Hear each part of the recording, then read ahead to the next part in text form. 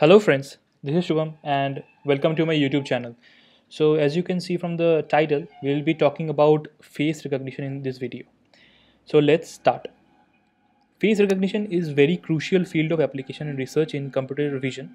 One of the major advantages of facial recognition technologies is safety and securities. It is being mostly used there. Also other applications like attendance system in schools and all. So there are various applications of this. Like thanks to the fast computing power and advanced algorithms that we can make computers recognize our faces using sample videos and images, right? So we can train them. And in this video, our objective will be to build a deep learning model that can recognize the person by recognizing their faces. So let's start. This is the folder structure that we'll be using, and we have particularly three codes, that is creating the dataset, training the model, and displaying the result. Since I have already trained a model and worked on it before creating this video, so I have this file called final model.h5. Okay, this is a trained model. So yeah, so let's go into the code. So these are the three files that I was talking about: create dataset, train model, and display results.py. Okay, so what we will be doing in create dataset is we will be creating our train and test dataset. Okay, so using this code you will be able to create that, and I will be explaining each and every line of this. So this is first what we will do is we import dependencies here, like computer vision. For computer vision there is OpenCV, that is CV2 here, and CV2 library and the NumPy. So here we are using the face classifier as the har cascade frontal face default.xml. This is used to detect the faces in an image. Okay, so I'll give you download link of this XML file. So here we have that XML file. Okay, so you can download this and then you can put it in the same folder structure as I have done. Okay, or you can, if you have other folder structures, then you can just specify the path here, like a dot slash anything. Okay, so this is you have loaded the XML file for frontal face detection, har cascade, and then this function called face extractor.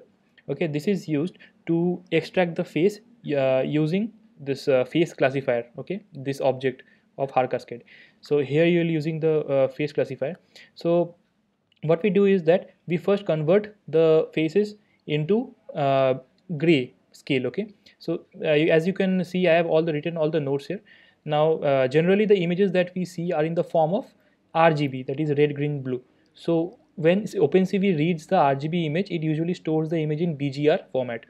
So for the purpose of image recognition, we need to convert the BGR channel to gray channel. What is the reason for that?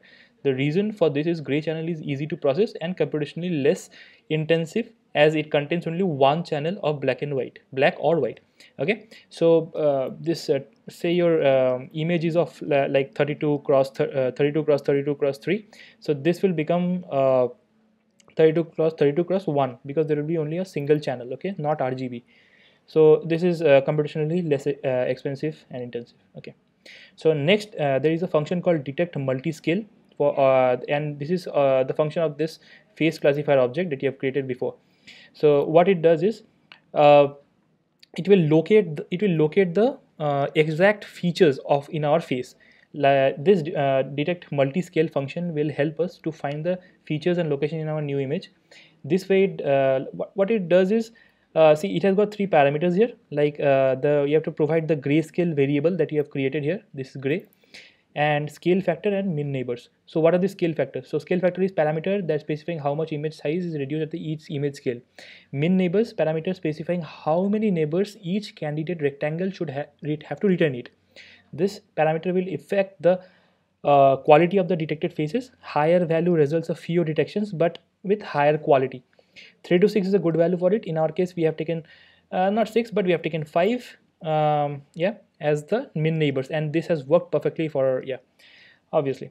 So yeah, this function is for detecting the faces, and we'll just crop it. This xyz, we'll get the coordinates from the detect multiscale. Okay, from here we'll get the coordinates like x coordinate, y coordinate, width and height. So from there you can crop the faces, and you can this function will most probably do the same.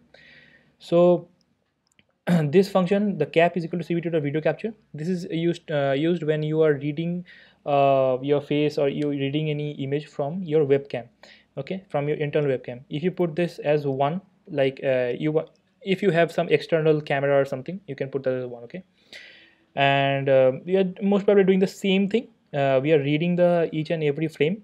Okay, and then we are passing it to the face extractor, and this is the function called face extractor. It is converting into like the grayscale, then it is cropping the images and all. So and next thing what it is doing is it is storing all the faces that you have captured it from your webcam to a folder. So say this is the folder structure. You can see inside the data you have train and test. Okay, inside train I have two folders, Shubham and Rana. So this is my pics. Okay, these are the pics that you have captured from the webcam. If you run this create dataset.py, you automatically it will start the webcam and it will start detecting your faces. Okay, and it will store all the faces in this folder.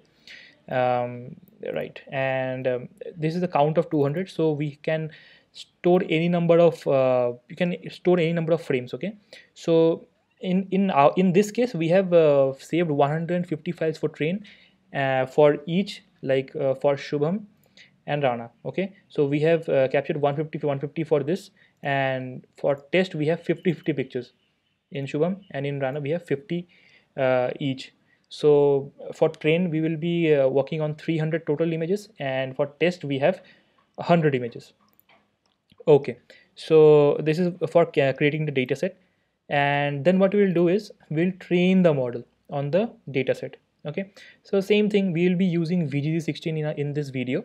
We can train it using VGG 19, ResNet, any deep learning CNN based architecture you can use and to detect this. Okay, to train the model.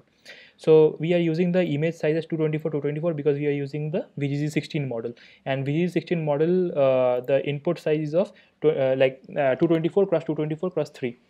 Okay, so here we are setting the path of the train data set and the test data set. As per your folder structure you can set this. Okay, then we are defining the VGG 16 object here, input size of 224 224 and then 3. Okay, and these are the weights which are trained on the ImageNet dataset. The VGG 16 was previously trained on ImageNet dataset, right? Okay, so here we can see that we have to do this like because we want to train on our dataset, right? So you have to do a layer of 20 equal to false. Then the same thing we are doing, like we'll be flattening it. Okay, and then we'll be putting a dense layer, and since it is a binary classification task, because we have only two classes to detect here, as you can see, Rana and Shubham. If you have more, then you can use softmax. If you have say binary, then you can use sigmoid as well. So yeah, this is pretty much our model, and you can print your model summary here. You can see the summary in your Jupyter notebook, or you can run this Python file also. You will be seeing the summary in your terminal. So here you're using categorical cross entropy. As since we are doing a binary classification, we can use a binary cross entropy also, but we can extend this to multi-class. Okay, so we are using accuracy as metric, optimizer as Adam. Here we are doing some image augmentation here, like in train dataset you are doing, and test dataset. And test dataset you don't do actually, just you can scale the images. So after doing image augmentation, just fed the generator. Okay, this is the image augmentation you are doing, then flow from directory. So this is the same thing, that whatever object you have made for data generator, you are just fitting that to train and test dataset. Then just fed the model. I am running on 2 epochs because currently I am running on CPU and not a GPU, so it will take a lot of time. So 2 epochs is more than enough for our dataset because it is very small, and it will give you better good results.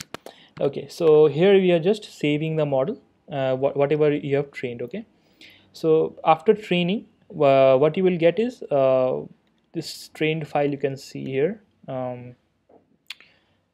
Give me a minute here, the final model.h5. You will be able to see this file in your folder structure after running this file. Okay, successfully. You can also, like I have commented this file because we are running it on terminal. You can, if you run this file on Jupyter notebook, then obviously you can uncomment this and you can see a loss plot. And since I have already run this, and you can see here that we are getting pretty much very good results here. Okay, so the loss is always decreasing, so no overfit and all. So great. So next thing, what we can do is, this is the display results. So in this, what you're doing, we need a face extractor once again, because from the image you will have to detect the face using the Haar cascade for frontal face detector, like, so it will detect your face, then again it will process your face, like it will resize your face to 224 because your model, that is VGG 16, understands like 224 cross 3. You can put other shapes as well, so there are like modifications to the architecture that you have to do. So here you are converting it into the then you're converting into the numpy array here, n dimensional array. Then you are just passing it to the model.predict, and you're getting the predictions. So here name is equal to nothing matching, because this is just exception you can handle here. Predictions 0 0 0 1. So this is the kind of the predictions that you get. So say you have say three classes to predict. So there will be 0 0 0 1 and 0 2. Okay, this is Shubham and this is my father. Actually Rana is my father. So I am just not using his name here. I am writing just a father here. Okay. The second parameter that you can see here, it will give you the confidence scores. Like we want to be confident enough to say that yeah, this face is some one that you want correctly to be detected, right? So we want our threshold to be 0.5 here. So anything your confidence greater than 0.5, it will tell you that okay, this is Shubham, or this is your father, or this is some other class that you want to detect. So you can see his images also here. I think I have not shown you before, but in data you can see here is the train and is my father's pic here. Okay. Great. So here's my father's pic and this is my pic here. Very bad pics. Okay, so here we have trained our model. Then so running this code, you will be able to successfully predict or recognize the images. So let's try this. Okay, so we can do an ls here and we can see all the files here. So we're gonna run display results.py. So okay, I think Python display results.py, display result.py, yeah.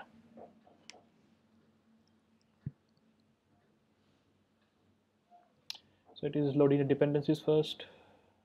No issues.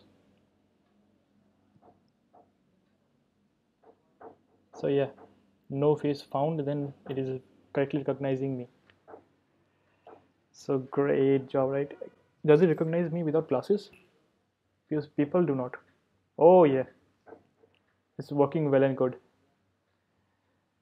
Okay, so I think we have used a queue to stop this. Let me type on queue. Yeah. So we have successfully seen these are the probabilities and all we are getting here of my face being detected. Okay, so from here we have seen, like here we are doing it right like this. So we can obviously, if you have multi-class, then you can handle it in this way here. And if you want to show confidence scores, you want to show other details, then you can do a cv.put text and you can like put in your images. You can embed it in your images and you can show other details as well. So that's it for this video. I hope you liked it. If you have any suggestions, any comments, then you can always comment on my video. If you like this video, please subscribe, please like, and please comment on my video. Thank you. Bye bye.